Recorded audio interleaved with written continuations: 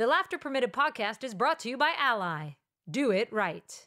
Hello! Welcome to season double number 1. That's right, season 11 of Laughter Permitted. I'm Julie Foudy.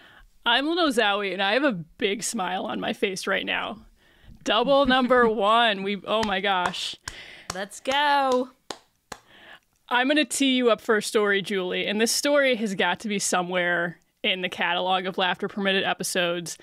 But Jules, if you could once again share why you wore double number 1 as opposed to, as Mia Hamm put it, just 11. You're just 11, Julie. You're not double number 1, Julie. As any self-respecting 7-year-old would do, you want to be number 1 when you get on your first soccer team. And so I said to my coach, I would like to wear number 1. And this coach said, well, that's for the goalkeepers. And I said, what?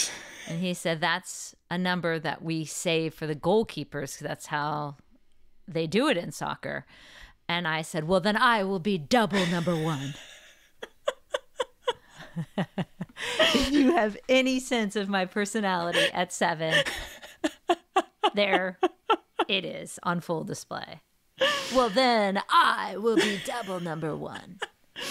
If that's not a Nike commercial, I don't know what is. I always used to remind the national team that I was double number 1. And Mia would say, no, you're just 11. In her deadpan way. No, you're not. Oh, look at this. We're already laughing. We're already laughing. We're back. It's a good sign. And it is so fitting to start season 11 with a player who went on to wear your exact number on the U.S. Women's National Team. That's right. Actually, when I emailed Ali, do you want to come on the pod and launch us this year? She said, it's only fitting that the double number 1s do it together. I was like, that's right, baby. Let's go. So y'all, Ali Krieger is in the house. I am so grateful for Kriegs making this season opener so special. It's a great conversation. Y'all know Ali from her days on the U.S. Women's National Team, where she won 2 World Cup titles. She reached 108, so she has over 100 caps with the U.S. Women's National Team. And this past year, she finished off her professional soccer career by going out as a champion again. Her Gotham FC squad won the NWSL championship last season, and in incredible fashion, they went from last place in 2022 to top of the mountain in 2023. So from worst to first, and it's been quite a year for Ali on so many levels, personally and professionally, and I just loved getting to catch up with her. So get comfortable listening. It's Ali Krieger. Kick back, relax, and unwind. Let's have a good time, finding the joy in life. We're smiling so bright, talking and laughing combined. Feeling alright, get comfortable listening. It's Laughter Permitted. Kriegs, as you know, we realistically could not start season number 11 without double number 1s on the pod. I'm so happy to be here. Thank you so much. Okay, set the scene, where you're at, what you're doing. So I'm in my new place. I'm getting a fresh start and fresh energy, and it's so nice to be in a new home, and the kids are loving it. My pup is loving it, and we're just already really happy here. So I'm in the midst of setting everything up and still getting things organized, which will take probably another few weeks. I was going to say 7 years, if you're anything like me. Exactly. But I feel like when your house is organized, a clean house, clear mind. So I have to do that as quick as possible because else I'm going to be all over the place. Yeah. But I'm in a new space and it's great. And I'm on the kind of in my office area that I'm setting up. Good. Yay. Refresh. Reboot. Are you in the home goods space where just you're living at Home Goods? Mm-hmm. And Amazon and TikTok, like, organizing. Oh, right. I guess all the organizers on TikTok really help because then they have links to all the things. And so it gets a little dangerous because Amazon can be, one-stop shop, obviously. And getting things at my doorstep really makes me happy in the moment. But then I look at the bill and I'm like, okay, I need to rein it in. I need to stop. I love doing that stuff. I might visit Home Goods 3 times a week. Just walking around with a coffee and just checking the scene. Literally, my husband is like, "Where are you?" And I'm like, He's like, "Are you at Home Goods?" I'm like, "Maybe." No, but when I go to Target, that's the worst because even if they have Starbucks in the Target, and then you get a coffee, and then you walk around, and you only go in for like eye drops, and you come out with like a whole cart full of $300 later. Yeah, shit you don't need. All right, first and foremost, before we ask anything, is how are you? Busy. Yeah, but. Yeah, no, I'm great. I'm honestly in a really good space mentally, emotionally. I feel like I've kind of crossed that line into the next phase where I am, still in my healing process with everything going on, but I'm really in a good space to move forward and to start, a new job and in this new broadcasting world. It's been really hard, so Jules, we're going to have to, connect at some point. Oh, we're going to talk about that too. Yeah. I'm so happy you went to the dark side. Yes! Yeah, I know. I'm following you. So you make it easy. I need some help. No, but like all jokes aside, like it's actually been really good because I don't think I'm really the retirement type. Like it lasted like maybe a minute. And then I was like, this is not, I have been nonstop since the final. So it's all good things. Like it's a good busy. It is a good busy because sometimes there's like that bad busy where you're just trying to avoid, thinking about things, but it's a good busy. Yeah. And I feel personally like I'm in a really good space, much better than, obviously in like August, September, October-ish. So now I'm really doing well and the kids are settled and happy and that's really what's most important. Yeah, exactly. And that's the thing I think about. It's one thing, right, to go through something like that when you don't have kids, but then you add kids into the equation and it's like, you just got to make sure like that. Yeah.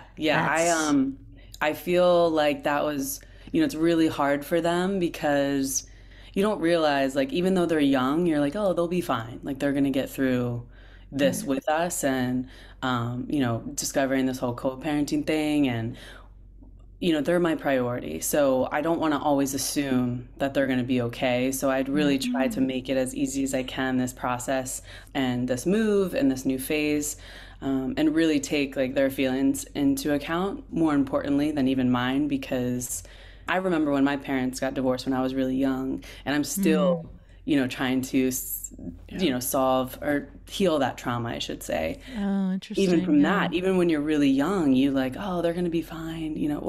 I actually am still healing from things that have occurred. Maybe you don't even realize. So I understand that, and I want them to, make sure that I, hear them and see them and, understand their feelings as well, because it's going to be tough, even though they're only 3 and 1.5. Yeah. Before we go into the broadcasting side of it, which I definitely want to talk about, I want to rewind to Gotham because holy shit. I mean, that season for y'all going from worst to first, what was it about the team, the group that made it possible? I think the locker room, and it did have a lot to do with football, right? Like the actual playing, it had a lot to do with that on the field, and the leadership, obviously, with Juan, which I've said, and I'm sure you guys have heard that in the media, but the leadership and the quality of the staff set us up truly for success because we had similar players the year before, right? We just had to fill a few holes. Yeah, they were, big shoes to fill or big holes to fill, and we found some great players to do so. But I think just it stems from the guidance of having an identity, how to apply what the principles are on the field physically. But then for us, I'm so proud of our connection as a team and as individual players, where we could come together as human beings first and really care about each other. And I found that out quickly when I was going through exactly what I went through. In the separation, you know, and the filing and everything, they just rallied around me. So that's just one example of, you know, the commitment to each other, that we wanted to make sure that everyone was okay, even off the field. The care and the concern as human beings was first. And that's rare. I don't think I've been on a lot of teams that have thought that, except maybe the national team at some points in my career. And so that was refreshing to know that you could look around the locker room and we were all connected as, you know, as friends, I should say, first. And then that translated onto the field and building those relationships. Because, you know, those relationships are so difficult to build. Yeah. Just with soccer-wise. But then human-wise, that was already there. And that was so important to us, that respect, that just translated immediately, which I think you saw in the play. When I read the post-divorce leak team dance party story with them all just rolling in that day, you know, when you found out at practice, right after training, because I had to cancel the presser. I had to cancel my presser because you were going into your final match, right? And when I read that story, and you can tell it, I was like, it told me everything I needed to know about that team. I was like, there it is. That's why they won, I think. And you just confirmed it. I'm like, the locker room. Can you tell that story, Ali? Yeah, so a lot of people don't think that I did actually find out online, which was tough to read because, you know, this is my truth and my experience. And it's the truth. I was playing 11v11, and I actually had to come off the field because I remember Midge coming up and asking me to step off the field. And I thought she was like injured or something. I'm like, why am I having to step off the field? Like, are you okay? Like, is everything all right? Because she had been inside just getting some treatment and had maybe just limited minutes that day. But anyway, besides the point, she comes up to me and says, there's an article out. I said, about what? I said, what are you talking about? What article? About what is this? Like, can you give me a little more info about you, about like the team? What's going on? And she said, no, about you and Ash and your divorce. And I said, what divorce? I said, what filing? And she goes, no, it's on people.com. Like it's out. And I said, oh God, because I had kept it very quiet, for obvious reasons. One, it's not a community divorce and marriage, first and foremost. It's not for everyone to know. I'm a very private person, even though, I did share my life online a lot with the kids and Ash, but I'm a very private person for this exact reason. And I value having that privacy in such like an intimate relationship with your partner. I think it's really important because it's not for everyone to know, and it's not everyone's business. So then when this came out, I was like, and immediately I kind of shut down. And I think Kelly was on the sideline, and maybe Taylor, and it was Midge. And they just took me into the locker room. I didn't even say anything to the coaches. I just walked in the locker room, and then I broke down because it was the first time I had even heard of a filing. Wow. Yeah. And in that moment, 3 days before, one of the biggest games of my life, because it could have been my last. Yeah, because you guys weren't in the playoffs yet. No, we had to squeak in. That was a must win. Great point. Really. Yeah. I mean, we tied and we got in barely, but that was to me a must win. So in that moment, it was difficult. And then I canceled all the pressers that day. I had everything lined up after training. Obviously, everyone understood because they saw it. And I just went home. And then the team didn't even have to say anything. They came right over. They just started walking in at 3 because they had meetings. We had IDP meetings and positional meetings that day, and line meetings, I should say. And I just skipped it all. I went home, and then they just came over after. So by that time, it was like 3:30. And they just kept trickling in. And I was actually I scheduled a fitting because I wanted to look nice for the party. And, I was like, this is going to be a moment that I want to remember. And I want to like put myself first and for once and do something nice for myself. So I actually had my stylist come over and we were going through outfits and things, and all the girls were actually there by that time, and I would come and I would run and show them the outfit, and they would be like, yeah, or like and so they helped me choose like all the outfits that that I wore for that photo shoot on that next day, which was the next day. I think it was the Thursday, and in the New York City photos, and then for the pregame walk, and then also for the after party. So I had some outfits to choose, and they were like loving it. So all of them were sitting in the playroom, and I have a TV in there obviously for the kids, and it's right off the kitchen. So they were all just sitting on the ground on like the kids like pillows. The kids are hanging out. They were bringing wine in and flowers, and everyone's drinking and having a good time listening to like YouTube music videos. And we all start dancing to some of them. Like everyone gets up, and we're just, I have videos that I'll cherish forever from that night, because they stayed until like 2:30 in the morning. By the end of the night, we were all laughing and having the best time, that I was like, why did we wait this long to do this? And I'm sorry that we finally have done this on my behalf. That was like such a shitty day. But I knew right then, I said, this is something special that we have here, and we're going to win this thing. If we continue in this manner together and like share these moments, we're going to be just fine. That's incredible. They were like, we got you. We got you. Yeah. Right? Everybody just kept walking in, because there was an appearance, I think, at a coffee shop down the street that I think some of the girls had. And right from there, they came over, and you should have seen all the shoes at the front door. It was just, it was a really, really cool memory that I'll cherish forever on such an unfortunate day, Yeah. Do you feel like that reflected something back to you, Ali, as far as the type of teammate you are and have been in your career? Yeah, yes.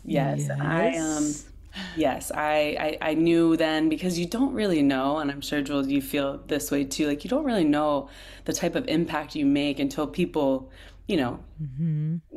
talk about you in interviews, or, they're celebrating you because of your retirement, or, like you don't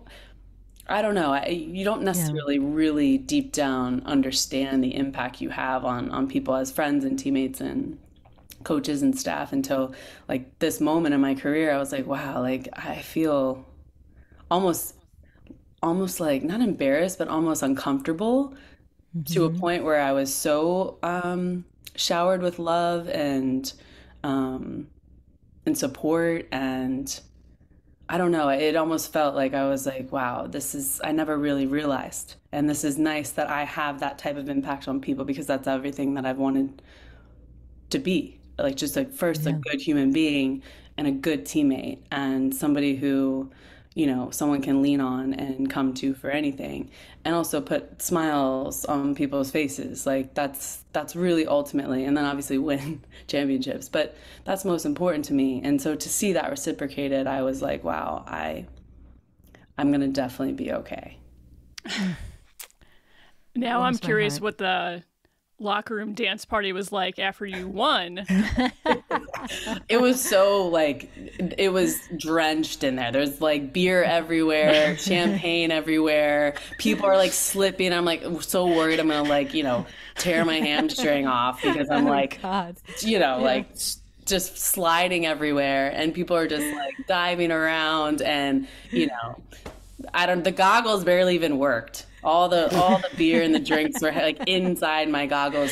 It's like when you're scuba diving or snorkeling, and you're like, these are not working. Yeah. So we had a really good time, because people were taking pictures, and like, it was really fun. That was amazing too, that it was you and Pino in your final match, as close as you two are. Yeah. Neither of you had won an NWSL title, and of course only one was gonna take it before they retired. Yeah. Did you must have had so many special moments, but what is that moment and memory that shines through the most? I think just sharing the field with her again, because I had missed her, even though it was devastating for her in the first, obviously, 5 minutes, and the way that happened, I literally was so upset because it changes the game immediately. You want to play against the best players. You want to play against their best team because in the end, that's even more rewarding to win. And so I obviously want to play against the best all the time. That's just like the competitiveness in me. And the game completely changed after that. Not that it wasn't difficult, but it just, you just had to shift a little bit of the mindset and the personnel and figuring that out. But it was probably just sharing the field with her again and walking out on the field with her again, because I loved it so much, being her teammate on the national team and just winning with her and laughing and supporting each other and over the years and having, just this deep, deep friendship that we have. And being able to share the field with her again was nice on the final day. And I'm glad that it was her. I'm really sad to see what had happened because it's just so unfair. Life sometimes is just so unfair, even though sport is such a risk, right? You never know what could happen. And for non-WSL fans, Megan Rapinoe got injured early on in the championship game. It was like 3 minutes in, right? It was ridiculously early. I mean, I remember her saying she had walked backwards and felt like someone kick her, basically. Right. And So she thought weird. Bruno kicked her from behind, and she was like, dude, what? I'm just getting into position on the goal kick. And then she looked around and nobody was there. And she said that's when she knew. Oh. But I thought she just rolled her ankle or just twisted it. And I said, just go tape it up. You're going to be fine. I'll see you back out here in 2 minutes, Yeah. But then she just I saw the look on her face and the way she just, shook her head. And I was like, oh gosh, must have been something worse. Yeah. And then have to shift back into the game immediately when because you feel terrible for your friends. Yeah. Yeah, but obviously I'm a winner, so I was like, well, love you, Pino. Yeah. Oh my gosh, that sounds exactly. Carter off. Love you. Let's go. That sounds so much like Julie. I cannot even tell you. It's like, oh my gosh, I'm so sorry you got injured. But I'm like, I got a job to do. Gotta win this. You would have done the same thing. You would have done the same, Lynn. You would have done the same thing. I love it. Ali, we spoke with you back in 2020. Mm-hmm. And I remember in that interview, you brought up a piece of advice that Sue Bird gave you, speaking of Megan Rapinoe, where Sue told you in the wake of the national team kerfuffle, is that a euphemism to use? Yeah, I don't really know. Yeah. Whatever the word would be, as far as you no longer being on the team without really any explanation. Yeah. She told you to stay ready. And that proved to be correct because then you ultimately went and won a second World Cup in 2019. I'm wondering now that you are in this big transition phase, going from pro sports to whatever is next, if Sue's reached out or if anyone else has given you any advice for what's next. I think the advice, or the main advice that I've received, has been just try everything and anything, and don't just focus on one specific thing, especially because it might not work out. So test everything, try everything, do all the things that you wanted to do, and then you'll slowly see it narrow down into something more specific. But give yourself time. Don't rush into anything, even though there's a lot of asks. I have to make sure that I am thinking of not only myself, but my kids. So I want to make sure that I'm present for them. So I need to make sure that anything that I do, aligns with somewhat of their schedule, because that's important to me, to take them to school, to pick them up. But that's how I think of it too. There's offers that come in, or, opportunities, I should say, that come in, and I have to really think about, okay, is this going to align with me and my kids' schedule? And is it going to also make me happy doing it? And who are the people that I'm going to be surrounding myself with is really important to me. You are thinking of all the right things. I'm smiling. I'm yes, all those things. Yeah. I know. I had a smile on my face too, because you pretty much just described Julie's trajectory, if I'm not mistaken, Jules. Yeah. After Like her that's career. all the things I exactly thought about coming into this career. That's the nice thing about you coming into broadcasting is you do have that flexibility, right? Right. Minus, I will say, summers are a little bit tough because it's Yeah. like World Cups and Olympics and. No, But wanted I to love that ask you're. you about that. Yeah, I love that you're thinking broader too. I mean, I think that was the most important thing I did in broadcasting is I literally told NBC I didn't want to call the Olympics because I'd already been calling games. I wanted to learn how to put a story together. I wanted to do features. And so my first 6 Olympics I did without doing soccer. I just started doing soccer again, right? And I did features and they taught me how to do all that stuff. But to broaden beyond the soccer and learn different skill sets is going to be huge. So I love that you're thinking that way and saying yes. Even when you don't know, people know they're not asking. They're asking you because they know you can do it and that you have to learn it, right? They're not going to shove you in a position that's going to be totally uncomfortable. So Right. Jules, I love that you're thinking gotta that say way. it. Be the idiot who says yes. Be the idiot who says Yeah, yes. thank you. I'll write that down. That's That's a Mary from Mary Carrillo. Carrillo. Yeah. She's an amazing broadcaster herself, but that was her advice is I was the idiot who said yes to everything. And then I just figured it out. Didn't you feel early on, maybe when, thinking back and now I'm in my position where you were, that even if you were uncomfortable, that's when you would grow the most and learn the most, right? I mean, I feel like that's for me in soccer too. I wasn't always the best player. I was always surrounded by the better players. And so that's what helped me get better. But I was so uncomfortable in that situation. But I said, well, listen, I have to figure it out. But it ended up working out. So I feel like I'm going to try to apply that too. But I'm wondering. Yeah. If Yeah, you felt for the sure. same. You gotta search for those uncomfortable positions and jobs and and the thing is too with broadcasting is honestly it's just reps. It's not rocket science. It's once you get comfortable and have done enough reps, Right. and those butterflies that you're this is crazy, I don't know if I could do this, all of a sudden you're I love this, I can totally do this. Yeah. I actually when I get to a situation in live telecast and everything goes awry and you're yes, Yeah. finally I feel nervous again. You're trying to clean up the shit show, but Yeah. You're it's so good reps. at it. It's Yeah. reps, and and honestly, it's doing other things. Like you said, I know you've talked about wanting to maybe even do a morning show, which I could totally see you doing. You'd be That'd be so amazing at fun. that. Right? That kind of fun stuff, push for that. Because the thing is, the people who make the decisions want to kind of fit you into this, no, you're an athlete, you should do soccer. You played soccer. Why would a soccer player be doing that? It's no. And so you can rewrite that script, which is, I think, much more doable now. Yeah, thank you. Yeah, I would love that. And also to talk about lifestyle and fashion and Right. culture and food All those and things you other love, things, yeah. day-to-day stuff, as even a mom and a woman and Totally. all the things. That would be really fun for me.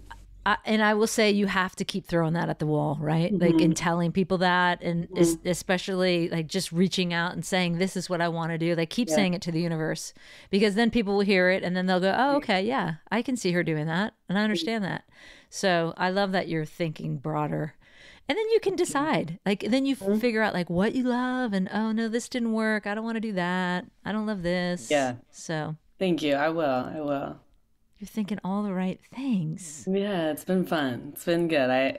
I'm glad I actually do have something to do, right? A lot of people end their career, and so I'm super grateful that I have something to do now. There's a transition that's a little bit easier than maybe for some other people who might not have had this type of path. So I'm really grateful and I'm really lucky, and I know that. And so I'm gonna really take a lot of care in these new positions because I understand that it's not given to everybody. And so I know I have a growth mindset and lots to learn, and Good. I'm really appreciative of the opportunities that are coming. We got to get you with Beth Mowens. Mo! She's the one who kind of taught Julie the lay of the land with color commentary. Oh, I know where you're going. Beth created a sign that said STFU, and she would hold it up when Julie was talking too much. Shut the fuck up. then we just Oh taped my it to the wall every time we do a telecast. I'm like, okay, I know, I keep talking. I can't stop talking. Oh, God. You're like, note taken. And now I get people saying, you weren't talking that much on that telecast. I'm like, let the game breathe, people. You complain I talk too much, and then when I don't talk enough, you're telling me I'm not talking enough. You got a lot to say. People need to listen. I know you're covering right now Gold Cup. Yes, I'm. Oh, so you're watching this kind of transformation of the women's team, and we won't talk too much on that, but I do want to kind of pick your brain on that. What are you most excited? What are you thinking with that U.S. women's team? I know the Mexico game was. Oh my gosh. Not so bueno. Honestly. I saw I was actually on a plane flying, so I didn't see it live. And I saw 2-0. And I was like, oh, we beat them 2-0. And then I was like, wait, what? I know. But Mexico was like unreal. Yeah, I don't know. they That was looked the best really game good. they've probably ever played. I was really happy for them because they've come a long way. And for them, yeah, I was thinking the same thing. like for me, it's more so all the shit off the field that they have to deal with. That now it reminds me of us, and you know this so well because you paved the way to do all the things and be able to multitask, and you fight for what you deserve, and then you also have to win. So it's like proving that they can beat the best teams in the world and do it in such a fashion with quality and consistency and fight. And they were good. I was like, this is great for them, because now maybe their federation will listen a little bit. Oh, God, maybe. I know. Doubtful right now, but I mean, if they keep up this pace. Yeah. And then you get the energy of like the nation behind them. Like they love, and if they can be successful, I mean, even just a game like that where they're outplaying the US and not only winning that game, I mean, they were good. And that was really cool to see, because they hadn't beat us since 2010, that one game on that baseball field in Mexico in Cancun right before you were there, right? I was there. I was watching from the bench, but I was there. It's just nice to see how far they've come, and these young, talented women that they have on their team have really thrived, and I can see that. So that was enjoyable. But on the other side, for us, we have such good players. The young talent is insane to me. I just feel like, of course, against a Dominican Republic and an Argentina, you're going to play well, right? Because they are difficult to break down and beat, but that consistency has to be shown then against the best teams in the world. So yes, we can beat these like lesser teams, but then how can we continue to play that way against the better teams? But I think with Emma coming in, it's going to put fire underneath of some of these younger players who might not have had that before. And if they're not going to play well and do their job, she will just find somebody else who can. And I think with her being that strong personality and having that bluntness and like honesty and know exactly how she wants to play, I think that's going to benefit them tremendously moving forward. So I'm excited because I know the talent. I know that we are capable of playing a certain way. Now it's just having to build those relationships and really put that fire underneath the people who are willing to step up and actually now prove that they deserve to be out there consistently.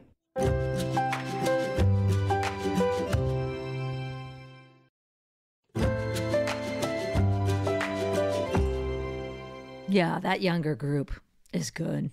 They really are. That was a bummer about Mia Fischel too. I felt so awful for her, and she was playing well and so well. Even Kat, Kat. Yeah, I know. I hope she can get back out there. Yeah. And I mean, the versatility of all those players on the front line is crazy to me. It's like, you just literally, if I were still playing, I'd be like just giving them the ball all day long. I know. I'm just going to sit back here. Here you go, Jaden. Just go. Yes, I am going to give the best players the ball, and that's it. And I'll just be here just directing. Yeah, just directing. Literally, that's it. Is there a part of you that would love to play for Emma Hayes? I would love. I went up there at the FIFA Best, and I was like, well, if I would have known a little earlier, I wouldn't have announced my retirement. Could have got in there one last, I want to play for Emma Hayes. I know. No, they got I it. wish she was coming over a little earlier than into May, but I get it. I get it. And if that's how you can get her, then I think that's the right decision too. I You do obviously too. get her too. I agree. So, but yeah, it's going to be a tight turn. 2 months, but it can be done. Look at what Juan did in like 8 months with us. With like, True. I mean, everyone thought, oh, why are you starting preseason so late? And everyone's like, what? We're fine. There's like a whole plan, and there's a periodization plan, and there's just like everything's laid out. Don't you guys worry. And then we get 8 months later and we're like buzzing. So I think it'll be okay. Every season I get my mind blown without fail, and it's already happening in preparing for this interview. You've been open in interviews about talking about your healing journey. And even early on in this interview, you brought up childhood trauma, and that these are things that you are actively working on. Yes. And the reason I bring it up is because I have never seen a pro athlete so close to their playing days talking about this. And from the outside, it sounds like you're working on some hard shit.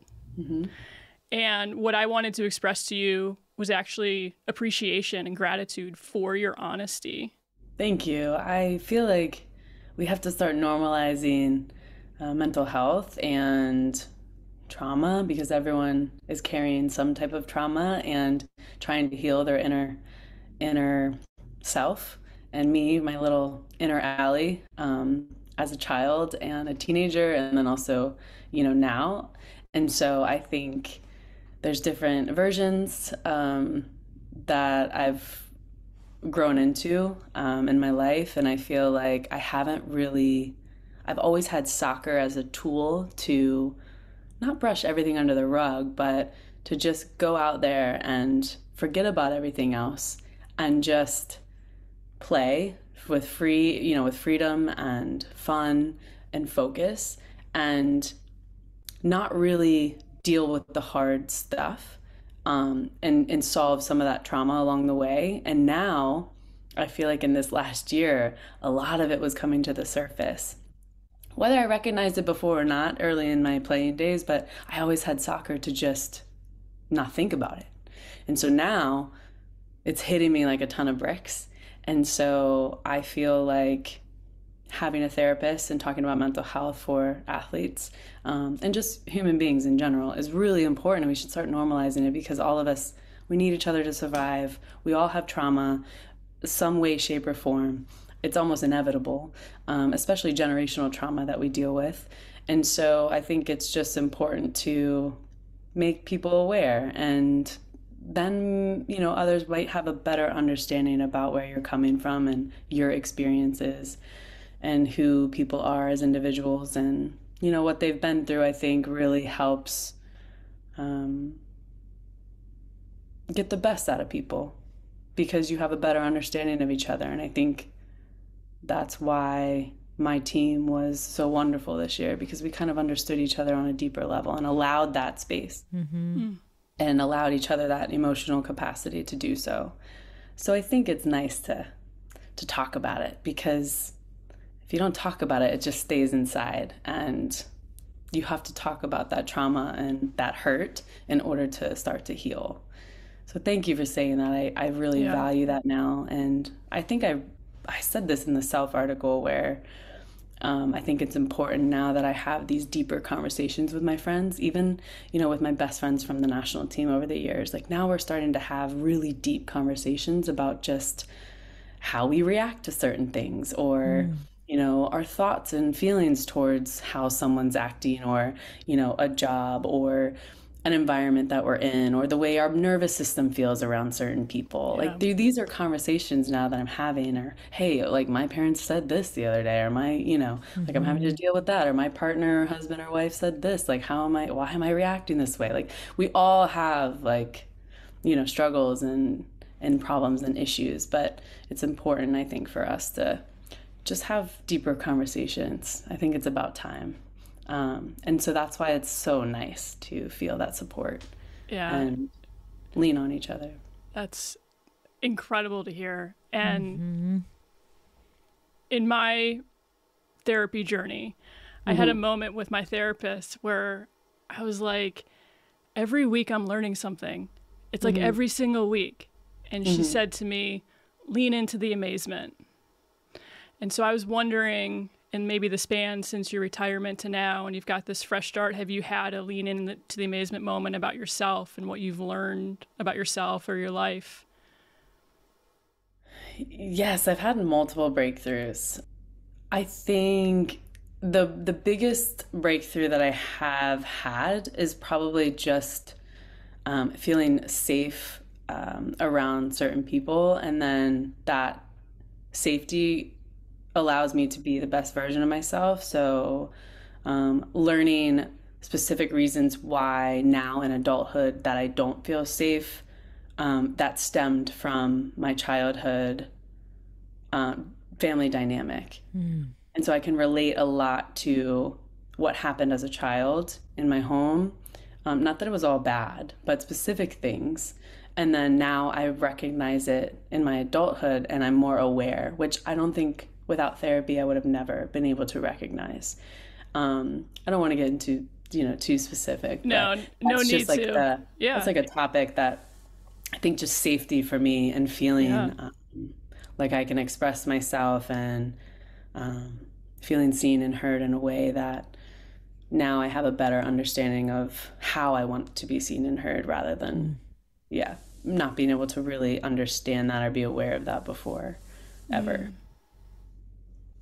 And I feel like lighter because now I know exactly what I want and who I want to be around, and the people who I don't want to be around and don't want in my life. I think it's very clear for me. So I'm very conscious of that. Yeah. So good. I'm so happy for you. Well, thank you. Thank you. You've been through a lot, my friend, and I know this has been a windy road, so that you're in a good space and feeling better. Yeah. Worth it. It's rewarding at the end, right? Because I don't think I'd ever be here if I never was really pushed to the limits of myself, I'm sure you understand too. Yeah. Good perspective. Well, Jules, you said windy road. Just go. You have to do it. Take me down a road that's a little bit windy. You can sing. Oh, yeah. Give me some Zach Bryan. Do you do karaoke? Well, usually my karaoke song is Summer Lovin' Had Me Up Blind. That's so interesting because I have a question in the Lynn game about karaoke. Oh, believe it or not. Okay. Weird. Allie, here's the deal. You are going head to head with Julie in a trivia game. Oh, gosh. 5 questions, best of 5 wins. The good news, it's all multiple choice. I'll give you 3 options. Okay. If you know the answer at any point, you can chime in. And if you could let us know what your chiming in method is, what noisemaker you've got. Oh my God. Because I'm moving recently into my new place, I have a Phillips screwdriver mini and my coffee mug. That's perfect. Gonna be happy. That works. So you're welcome. Jules, what do you have? Because I have a dog that does not like when I use squeaky toys, I've gone to my British phone booth coin thingy. Can you hear that? You can. Okay, Got good. it. The I'm ready. theme And of this is, I need to I have to stretch it out. Okay. Well, I'm nervous. You're probably gonna win. Okay. I probably am, Allie. I'm really good at this. Yeah, I probably am. theme of this Lynn game is come on, Greyhounds. Come on, Greyhounds. All Ted Lasso questions. Oh, I didn't even watch Ted Lasso. Oh, stop it. No. I know, but I met Jason at my retirement party and also hung out with him at karaoke with Pino and Sue. Come on, because I he's love me some Jason. There's hope, I think, because these questions are really deep cuts. So it's not that Julie would know them right away. She has watched all of the episodes. So a strategy could be see if Julie gets it right. And if she doesn't, then it's 50-50 for you. You just guess. Okay. Question 1. Phoebe's mom, a.k.a. Roy Kent's sister, appeared in season 2 as this character. Okay. Is it A, Dr. Sharon's ER doctor, B, a rowdy fan at May's pub, or C, Rebecca's niece? B, Julie. a rowdy fan at the pub. Incorrect. Allie, your choices are Dr. Sharon's ER doctor or Rebecca's niece. Rebecca's niece. Incorrect. I didn't think A was going to be the very first never one. got that one. That is a deep cut, is right. Okay. Question 2. 0-0. Speaking of Phoebe, and Allie, you'll learn that Phoebe is Roy Kent's niece. What Right. issue did Phoebe have in the season 2 Christmas Day episode that Roy and Keeley helped her resolve? Was it A, the hiccups, B, an upset stomach from eating too much ice cream, or C, bad breath? Julie. C, bad breath. Correct. No, I was going to say that. If you didn't answer correctly. Question 3. In the series finale, last episode ever, what book is Ted reading on the plane ride back to the United States? Is it A, How to Change Your Mind, The New Science of Psychedelics, B, The Gifts of Imperfection, or C, Untamed? Allie. B. Incorrect. No! I think I would have remembered if he was reading Untamed. So I'm going A. Correct. All right, 2-0. Question 4. What is the name of Ted's upstairs neighbor? Is it A, Ms. Johnsos, B, Ms. Shipley, or C, Mr. Dominic?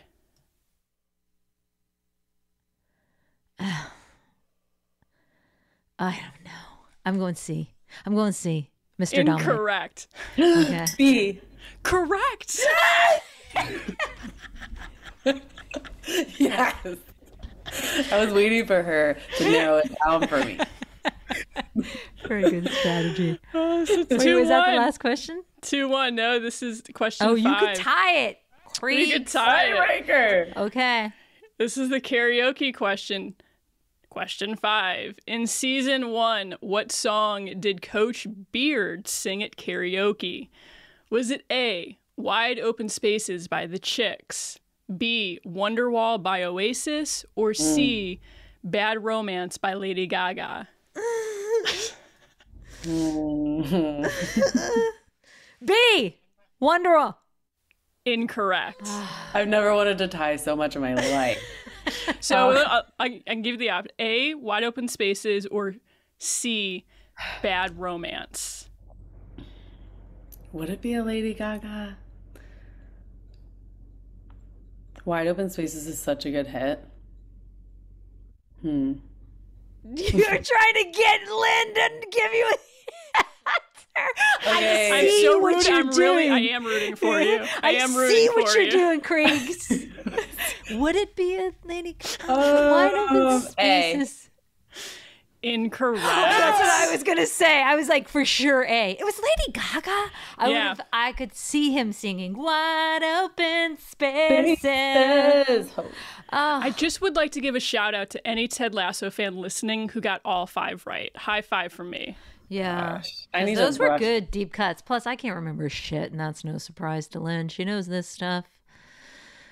Yeah. Okay, most job. pressing questions, Allie. What is your favorite coffee spot in New York? The coffee spot I love to go to is called Paper Planes, and they support Gotham and me and the team, and they're amazing. Oh, nice. Do you walk in and they know your order? Are you at that level? They have a scarf in the window that says "Thank you, Kriegs" from the retirement game. It was so cute. Bless them. Yeah, they're wonderful. Kriegs, I feel like I asked you this before, but again, Yeah. thank you, menopause. I cannot remember anything. Why did you choose number 11? Probably, besides looking up to you all these years, my mom wore, did she wear, I think she wore 9 or maybe she wore 11 in college. Basketball, she played basketball. And then in college, I just doubled it because that was the only number available. So I think it was in relation to my mom, her basketball number. Okay. And then that was like the number that I was mean, who open. wants to be number 9, right? I know. No one was number 9. No I one, don't even no. know who played on our team who was number 9. No. Yeah, useless number. No, but and then that was the number on the national team. I don't know who had it after you.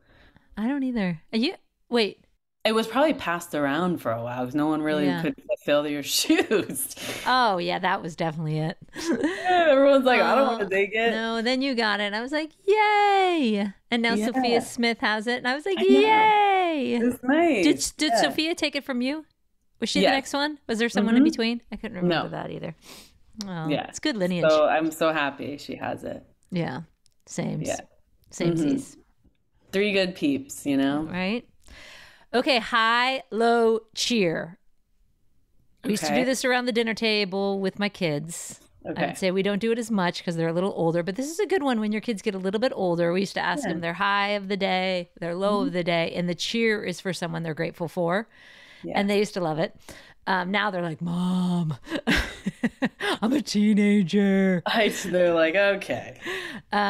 So it's going to be high of your career, low of your career, and the cheer is for someone who helped you along the way. Okay. Easy.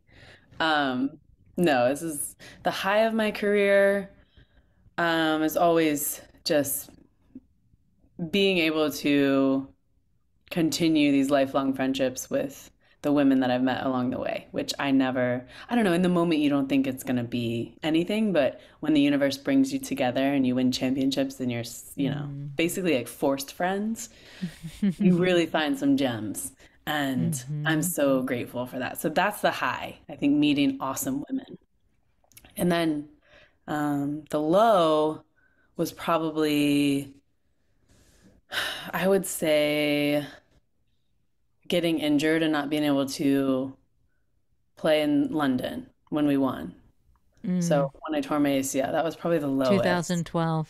Yeah, because mentally that was really difficult. And then the cheer, my best friend in the whole world, who used to be on my teammate when we were 7 years old to age 18, Liz Mumley, she's, and also through my separation this past year, she came up like a week earlier than expected once the news broke, and she came and stayed with me for like a 2-week period. And I didn't even have to ask her. She said, I literally got a phone call and she says, I'm already on my way. And that was, but she's been there, World Cups and big tournaments and all the games that I've played in DC and even in New York and Orlando. She's come to everything. Like, her support has been pivotal in my career and personal life since I was 7. We met when we were 7. So. Aw, and you played together starting from the age of 7? Yes. Yeah. My dad was our coach, and her dad was a coach too, helping out, like an assistant, and then turned manager. And it was fun. We stuck together. 8 of us stuck together until we were 18 years old. And so Prince William Sparklers, shout out. The Sparklers? Sparklers. Amazing. And I still know the cheer, by the way. Wait, let's hear it. Well, here we go. Can it rival my green machine cheer? No, nobody messes with the green machine. Was that your team? Yeah. Oh my God. We were the Soccerettes. Okay. We were the Sparklers. Yeah. Okay. SPARKLERS. Oh yes, because we are the best. Go Sparklers. And that's how you had to say it. SPARKLS. SPARKLES.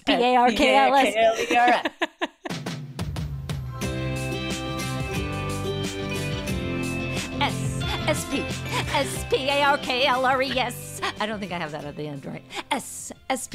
SPARKLERS. Oh, yes. Oh, yes.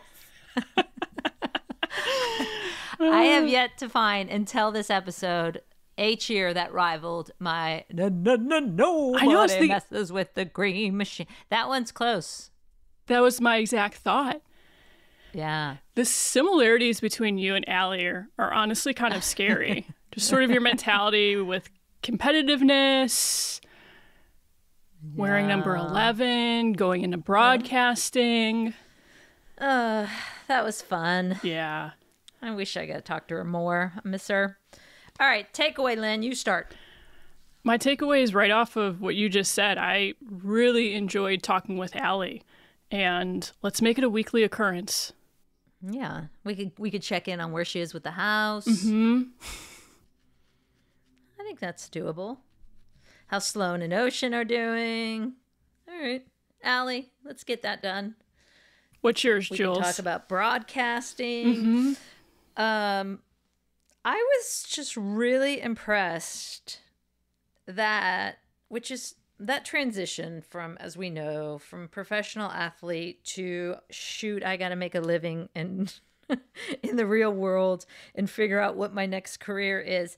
I was really impressed on where she was. She had such a good perspective on diversifying what she does, being willing to try new things, wanting to look outside of soccer, which I think is really important. I think we get pigeonholed as soccer players or professional athletes in whatever sport you're in, of you should go to that, right? Like you need to get out of that lane and try different lanes. And it takes people a while. It took me a while, I know, to figure that out. So I love that she was there. Like, I feel like that transition is going to be a good one for her. And she's there given all of the turbulence that she's experienced in this last, year. So yay, Ali. Yeah, go Ali, Proud go. of you.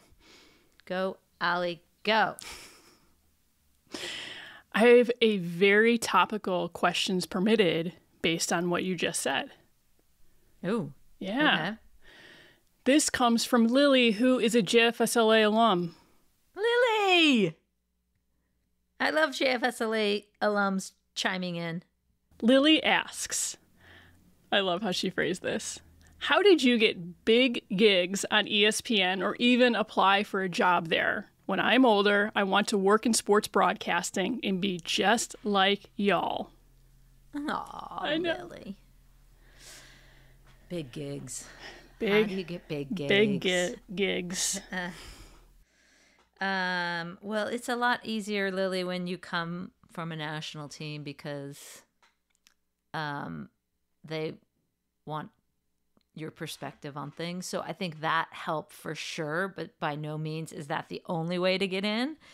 But I think would have been super valuable for me is to have more of a background in journalism and broadcasting and have maybe even majored in that. I mean, who knew it helped to actually learn about your profession before you do your profession? So, I mean, I kind of jumped in with 2 feet and learned as I went. But I think to get really good at television and being a reporter or broadcaster or journalist, you have to study your trade. And so I do wish I had done more of that in college instead of pre-med. Why? Why did I do that? But Lily, we need more awesome women in sports journalism. So I do hope you go down that path. That would be fabulous. And that's why it was so fun, actually, in the episode, to your point, Lynn, being on point, It's what I do, talk Jules. with Ali, to talk with Ali about that, because we need young women in there. So, Well, I have some bullet points that I can share because I needed to write out bullet points to ask how did I get a gig at ESPN, at least to where I am today, required some bullet points. And I don't even think you know the story, because how I originally got into ESPN was as a production assistant. And I graduated from Notre Dame. And what I did was I found every alumni of Notre Dame that I could who worked at ESPN. And this was pre-email. So I sent a cover letter and a resume. And I asked for advice and a phone call. Didn't ask for a job. And Tim Corrigan, who heads up the NBA, he put my resume in the mix for a production assistant job. I got that job, worked in Bristol as a production assistant for 2.5 years. Then I went to grad school at Northwestern for broadcast journalism. To your point, Julie, I reached a point where I saw that if I really wanted to pursue broadcast journalism, that grad school was a great option. And then it's a windy road. And I did intentionally say windy, if you want to. take me down a road that's a little bit windy. So you ready for some winding? Okay. I worked in local news in my hometown of Cleveland as a multimedia journalist. So that means I reported, shot, wrote, and edited my own stories. One-man band. I'm going to fast forward here. I started freelancing for ESPNW. That's how I got my foot back in the door at ESPN. And how I got that was I sent an email, now we're in email times, to the editor-in-chief at the time, Allison Overholt. And in that email, I included 20 story ideas for ESPNW, and then I cold called her. Then you and I... Good job. Thank you. Then you and I met. That's how you and I met. And so the moral of the story, I would say, Lily, is it does take a lot of grit. It takes a lot of grit. And something I thought of in putting this together is what is amazing is that relationships I had from when I was a production assistant are still going today and influencing my current trajectory. Yeah. That's everything. In any field is relationships. But yeah, that's super interesting.